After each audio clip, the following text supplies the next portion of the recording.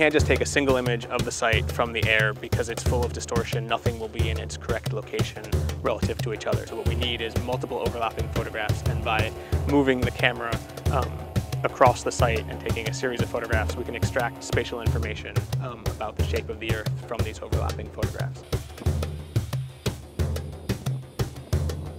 The end result is that we build 3D models of the site from overlapping photographs, and from that we can extract really high resolution maps that we know where every stone on the site is. We know its exact coordinates, and because we have such high resolution 3D models, we can really see change through time, not just of a huge pit's been dug, but different stones have moved. It's a level of resolution of spatial data collection that's never been really possible until the last couple of years.